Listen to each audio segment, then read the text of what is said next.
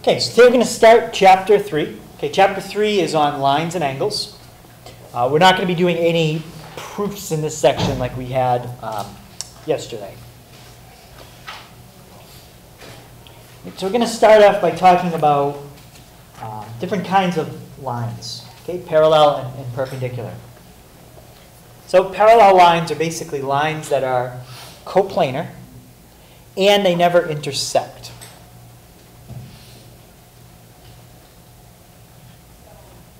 Okay, so parallel lines have to be drawn in the same plane.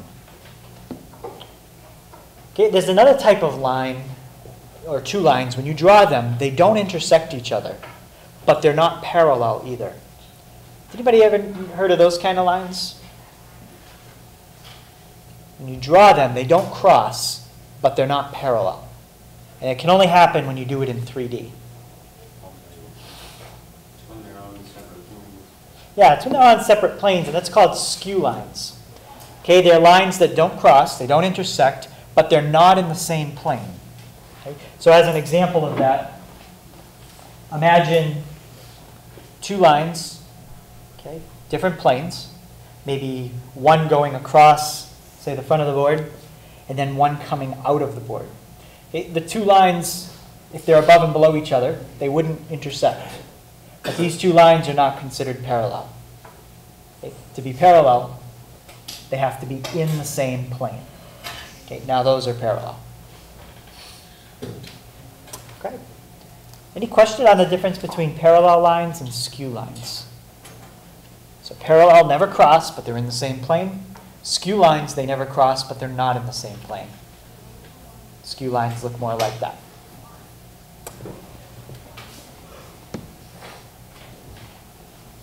Okay, and then we can also have parallel planes. Okay, those are planes that do not intersect. Example of that would be if you took, like, to visualize it, two sheets of paper, put one above the other. Those are parallel planes.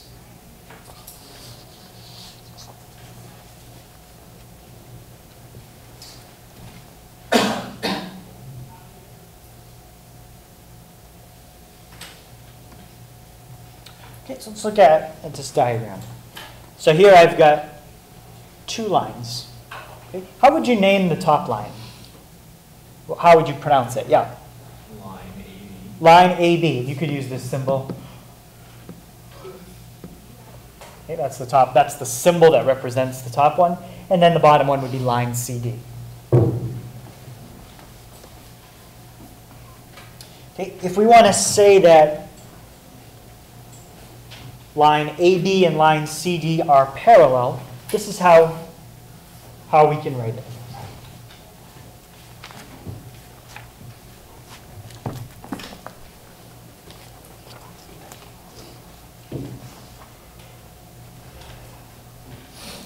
Okay, and I should have this symbol above it. Okay, what that means is line AB is parallel to, that's how you pronounce these double vertical lines, is parallel to line CD. Has anyone ever seen that symbol before to mean parallel? A couple people? Okay. Well, now you know. That's how you can say parallel. Put double vertical lines. Okay, in our book, when they draw it as a diagram, and they wanted to draw two lines that are parallel, that's how they usually would do it.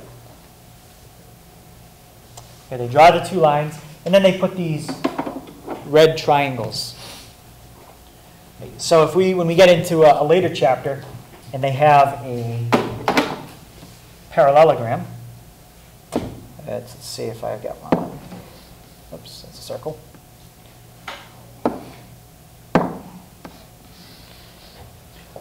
Okay, if you just draw a shape like that, that's not a parallelogram unless it's labeled as a parallelogram. What they'll do is they'll draw in the triangle there. They're usually shaded in to show you those sides are parallel. And then they'll put a double triangle like that to show you that these sides are parallel. Yes, it's kind of like the idea of using the tick marks to show sides that are congruent. Well, this is showing sides that are parallel or lines that are parallel. Okay, any question on that? Okay, our book happens to use red, but they could be any color. Okay. But most of the time you'll see them in red.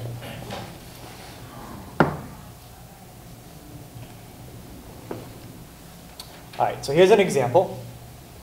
And I want you to think of this cube, okay, each segment as being part of a line.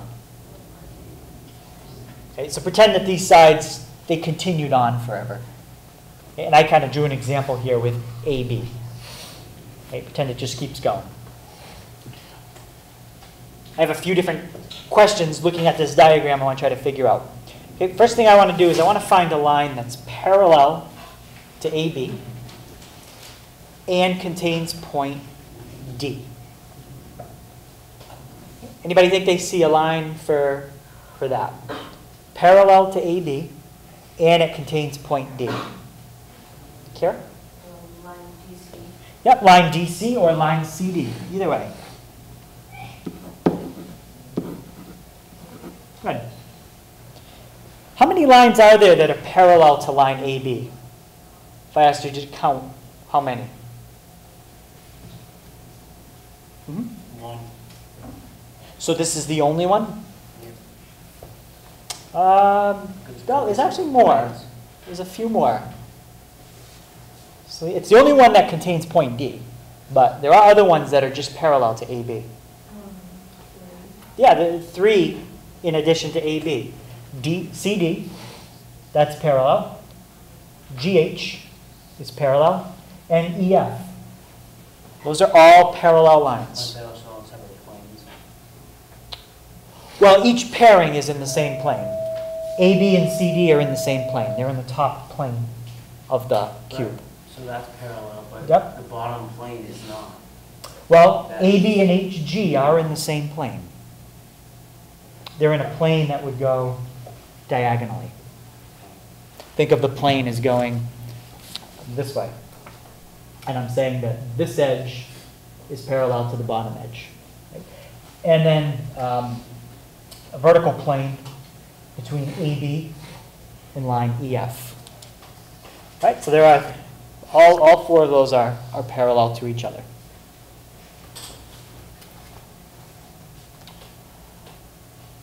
Right, now, next one, I want to find a line that's perpendicular to AB and contains point D.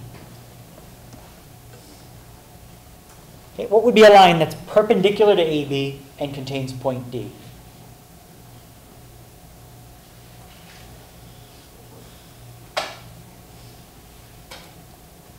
Oh, Justin? Yeah, line what? Go one more time.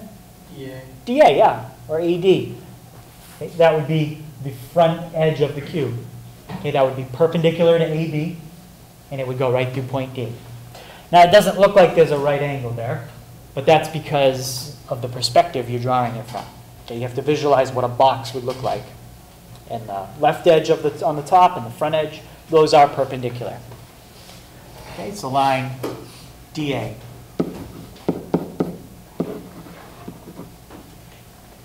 Yeah, I'm not picky about the letters here. If this was a ray, I would be. You've got to be careful. But generally, when they name lines, they'll use alphabetical order, but that's okay.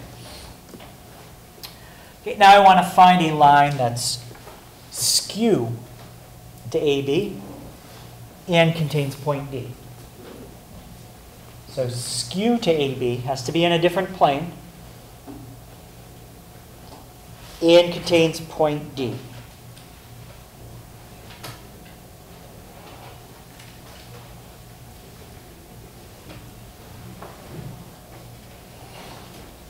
Tender?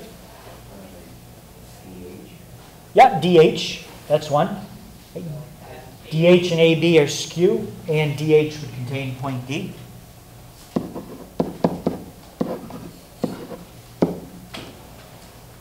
Anybody see another one? There's actually a few here. They only asked for one, but Katrina? CG. Well, that wouldn't contain, that would be skew, but it wouldn't contain point D. Oh, yeah. It's got to contain point D. Yep. DG? DG, let's see. Yeah, DG would be in a different plane, and it would also contain point D. And I think there's one more. Anybody see the last one? Yep, Anthony. DE? Which one? DE? Yeah, DE. DE is in a different plane, and it would contain point D. Okay, very good.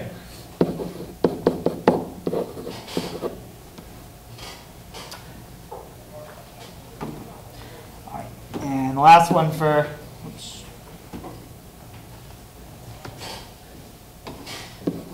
I want to find a plane that's parallel to plane ABE, so you got to name a plane with 3 letters, and it contains point D.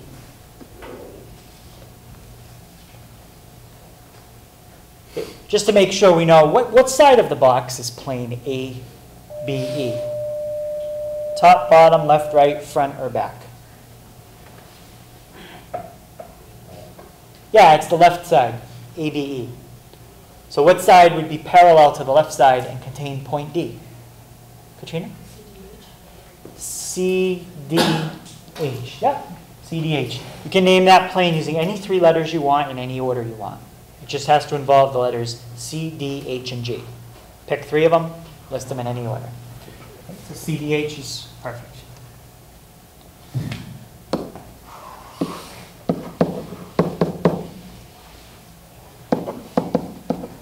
Plane CDH.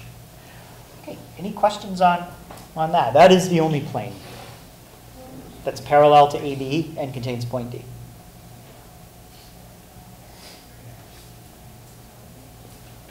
All right. So now we're going to look at some postulates. Okay. Are postulates statements that need to be proven? Nope. So we don't have to prove these. These are just facts that are given to us, and we're going to use them to do other things. Okay, there's 2 postulates that are very similar. One's called the parallel postulate, one is the perpendicular postulate. Okay, they're both on page 130. Okay, as we go on, okay, now we're in chapter 3, sometimes there's like 6 or 7 of these postulates in a section. So you're responsible for knowing them, but it's up to you how you want to write them down.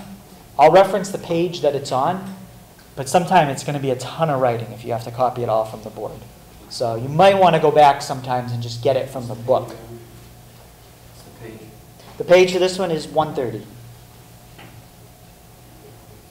Okay, it's page 130.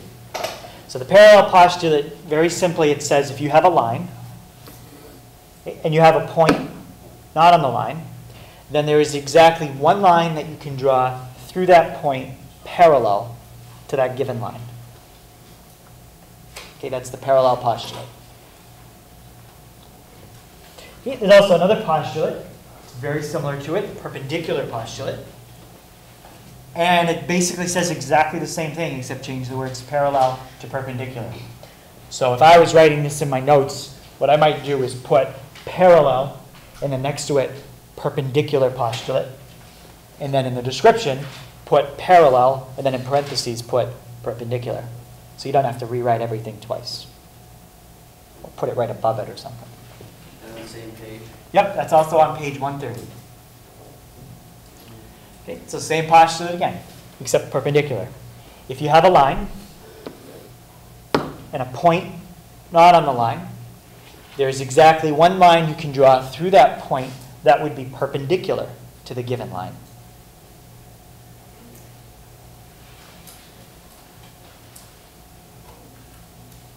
And I think this is the one I'm going to do a construction with you. I'm going to show you how to do that one, and I might test you on how to do that one as well.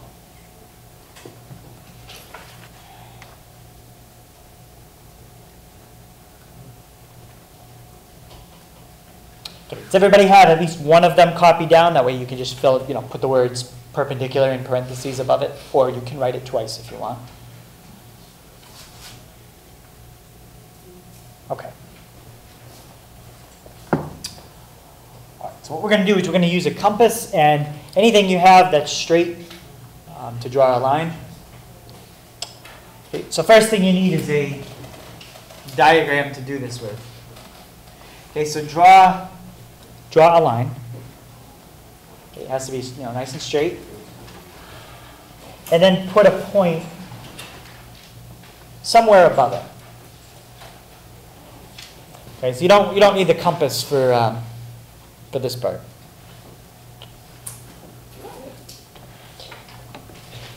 Okay, and before you do it, I want you to watch me do it because sometimes you make a mistake when you set the size of your compass and then you have to go back and fix it. So if you watch me do it first and I make a mistake, then maybe you can use that to avoid making the mistake yourself. Okay, so draw a line, put a point somewhere above it. Okay, what we're going to do is we're going to place the compass at point P. Okay, so I'm going to open it up a little bit. How much I open it? Well, I'll show you what we have to do. We're going to place the compass at point P, and then we have to draw an arc that intersects the line twice. So when I place the compass here, the arc that I draw has to intersect the line twice. Right? If I make it too big, it's not going to hit the line twice. So let me just try it like that. That's good. Okay, and it's just an arc. Okay, you do not need to complete the circle. Okay, in fact, when you're doing a construction, it shouldn't be a complete circle. It should just be an arc.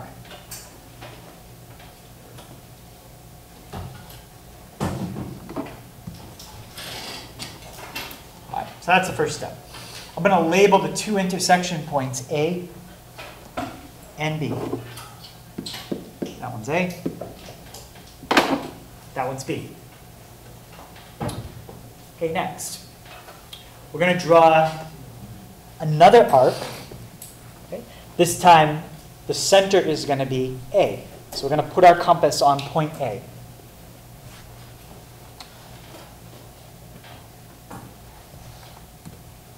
Okay, and it doesn't matter if you use exactly the same size arc you did before. In fact, I'll change mine a little bit just to show you that it doesn't matter. Whoops. So I'll make it a little bigger. So I made my arc a little bigger this time. Okay, I'm going to put my compass on point A, and I'm going to draw an arc. Oops. Okay, now this is the important part. You're going to move your compass to point B, and you're going to draw an arc again. But now you can't change the size. Okay, so whatever size you used a second ago, be careful you don't move it. Bring it over to point B, and draw an arc again. Now we're done with the compass.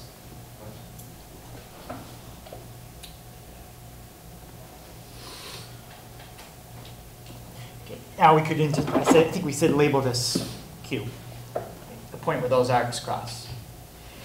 Now we're going to use a straight edge to connect P to Q.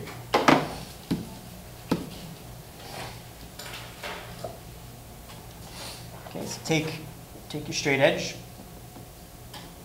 and if you've drawn these arcs correctly, you now have a vertical line going right through point P, and it's perpendicular to the original line. Okay, to see a little bit nicer, you could erase the construction marks, but I don't want you to do that. I want to see the construction marks, and that's how I'm going to grade it on the test. Okay? If I don't see these arcs drawn, then I know you didn't know how to do it with a compass. Okay? What I'll do just for a second is show you how it looks without the marks.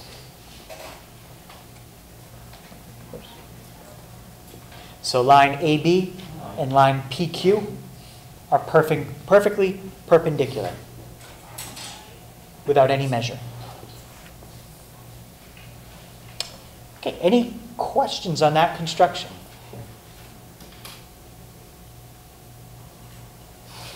Anybody need to see a step again? Everybody got it? All right, so at most, I'll probably test you on 2 of those kinds of problems on the test.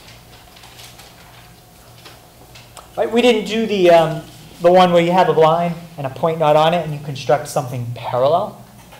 We could have, but we're not going to do that one. We're just going to do the perpendicular. Okay, any questions on the construction? All right. Anybody run into a problem like they made a mistake and had to erase it and try an arc of a different size?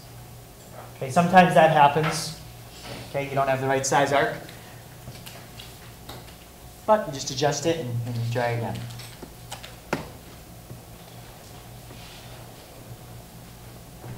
All right, so next thing we're going to talk about is what's called a transversal. Basically, what a transversal is it's a line that intersects 2 or more other lines in the same plane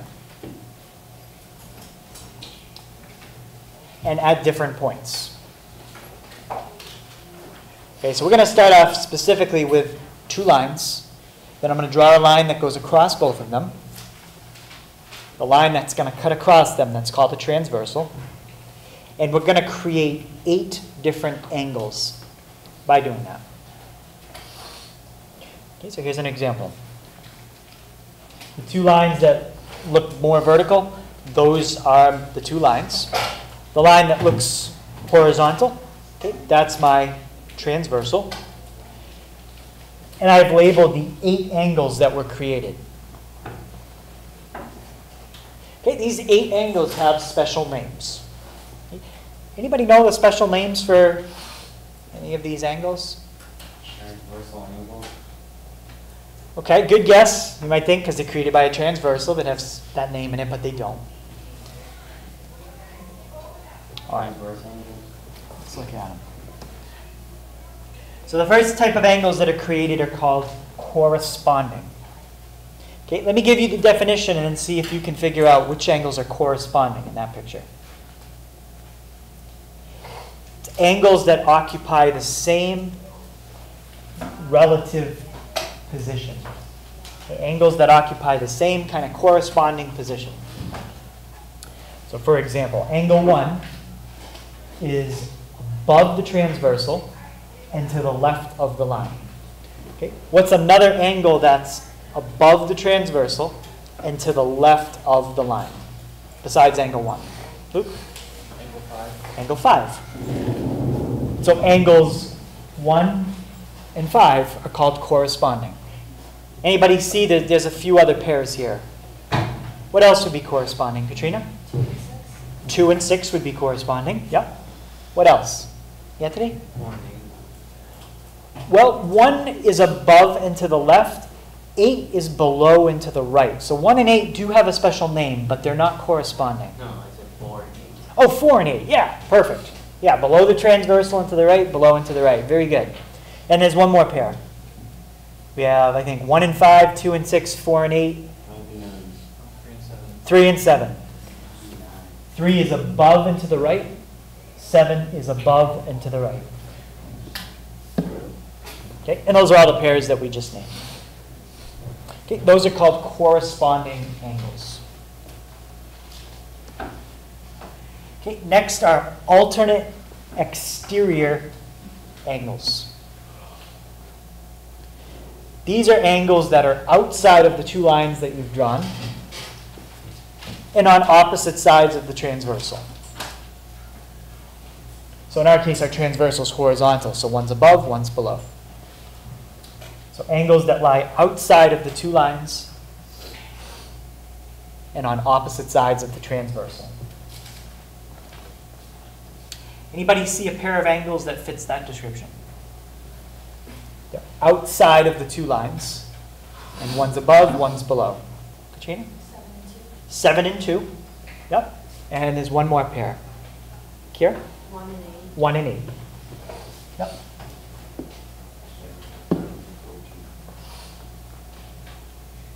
Those are angles that are alternate exterior.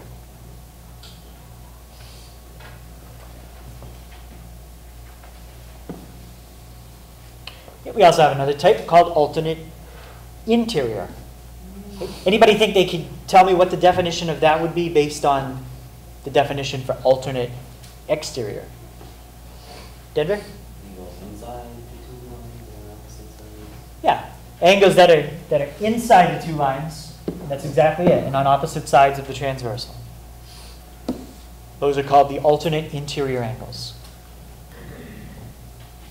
Okay, so we'll go back up, take a look at our diagram, see if we can figure out the alternate interior angles.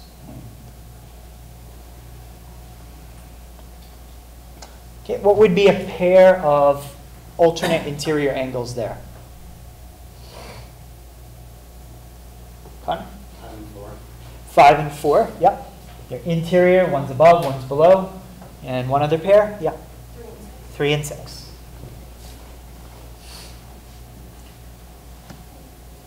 Those are your alternate interior angles.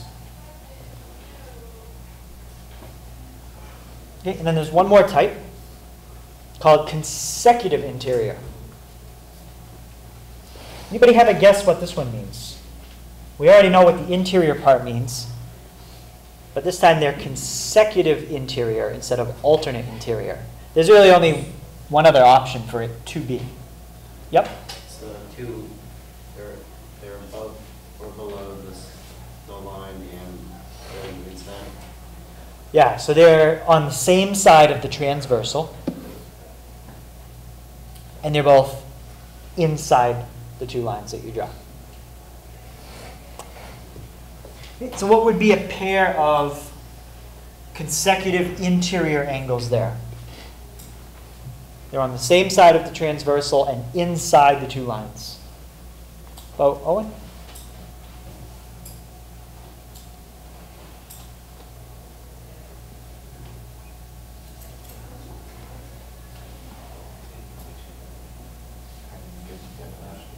So we're looking for angles that are inside the two lines. Name all the angles that are inside the two lines for me. 3, 4, 5, and 6. Yep, 3, 4, 5, and 6. And now we're looking for a pair that are on the same side of the transversal. 3 and 5. 3 and 5, and 4 and 6. 4 and 6. Very good. Those are your two pairs.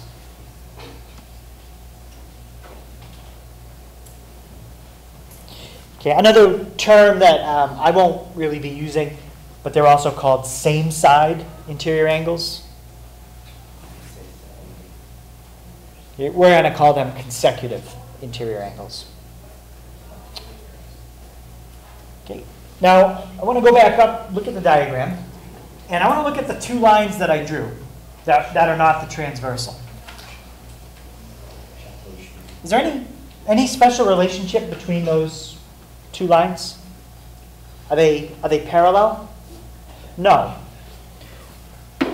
What we're eventually going to get into is when you draw two lines that are parallel and intersected by a transversal, all kinds of special things happen.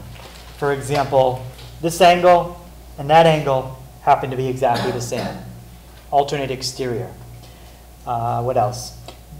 We'll call this angle X and Y. X and Y would add up to 180 degrees there. Okay? It would add up to 180. And there's other relationships too. Okay, so when you do have parallel lines right there, you get some special relationships that happen. Okay, we'll look more at that later. For now, the two lines that you draw that aren't the transversal, they could just be any two lines. They don't have to be parallel. Okay, so what I want to do using that diagram is list all the pairs of angles you just did on the previous page. Okay, but try this one on your own. Okay. Corresponding, alternate exterior, alternate interior, and consecutive interior.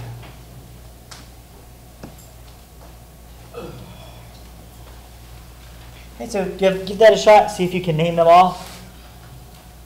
And And I think we'll finish up with this one. Okay, so the first pair I asked you to find are the corresponding. Okay, corresponding is always four pairs. Okay, what's one pair of corresponding angles here? Sarah? 2 and 6. Yep. Angle 2 and angle 6. Okay, what's someone else? Another pair of corresponding. Connor? 4 and 8. Okay. Another pair? About Selena? 1 and 5. Yep. Angle 1. Angle 5. And one more pair. Anthony? 3 and 7. 3 and 7. Okay, that's the pair. That's the category that has the most. Okay, alternate exterior. Okay, what's one pair of alternate exterior? Denver? I got angle 2, angle 7. Yep. Angle 2 and angle 7. 2 is above the transversal and outside. 7 is below and outside. Above and below, that makes it alternate. Okay, and one more pair. Angle 2 and angle 7. Tanner? 1 and 8. Yep, 1 is below the transversal, it's outside. 8 is above. Okay, and that's it for alternate exterior. Okay, alternate interior. Luke? 4 and 5. 4 and 5. 4 is above, 5 is below, but they're both inside. Angle 4, angle 5. Okay, and another pair of alternate interior. How about Eric? What? So we got 4 and 5.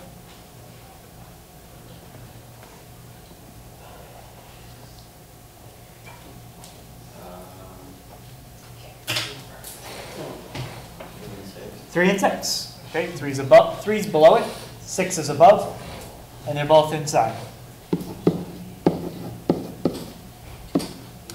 And lastly, the consecutive interior.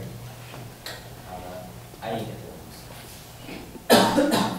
So interior, we got to pick from the angles 3, 4, 5, and 6. Those are the interior. Okay, so out of those two, go ahead, Brian. What one pair that's consecutive? 3 and 5. 3 and 5. Remember, another name for consecutive is same side. Oh. 3 and 5. And what's the last pair? Yep, 4 and 6. 4 and 6. Okay. So those are the different kind of angles that are created when you have two lines cut by a transversal. Okay, so the homework tonight will be on 132. Are we going to have to do any constructions? 6 to 19 all, 21 to 26 all, 41 and 42. Okay, as far as constructions, let's take a quick look. I don't see, looking quickly, I don't see any constructions. Okay, and for MCAS, do questions 7 through 12. So everything except the open response.